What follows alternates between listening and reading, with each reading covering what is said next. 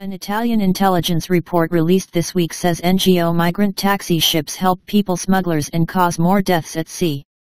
The Italian Department of Security Intelligence, DIS, report released this week to the Italian Parliament says the presence of migrant taxis claiming to be conducting rescue operations helped people smugglers and led to more migrants setting sail in hopes of coming across them. NGOs represent a logistical advantage for criminal organizations that manage the smuggling of migrants and expose disembarked people to a more concrete risk of shipwreck, the report stated, newspaper Il Giornale reports.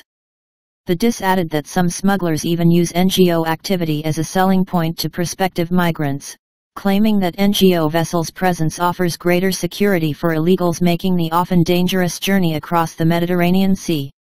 Under-Secretary to the Presidency of the Council Alfredo Mantovano explained the report in Parliament, saying, "If I place ships at the limit of territorial waters, the probability increases that small boats will leave the mainland with the certainty of finding shelter ships."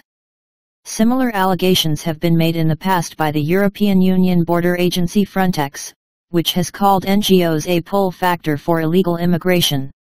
Prior reports have also alleged that some NGOs have directly worked with people smugglers in the Mediterranean Sea.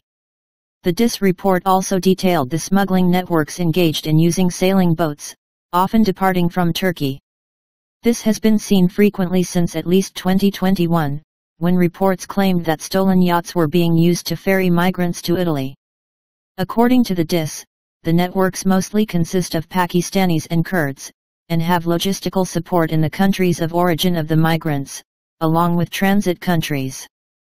They also extensively use social networks to advertise.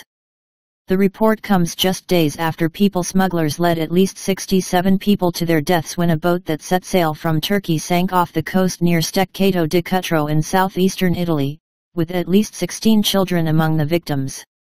The Crotone prosecutor's office identified at least 3 men as possible smugglers, 2 Pakistanis and a Turkish national, who charged those on board the fatal voyage as much as €8,000 each.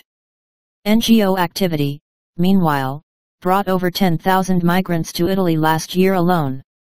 The government of National Conservative Prime Minister Giorgia Meloni has enacted a security decree in an attempt to reel in their activities.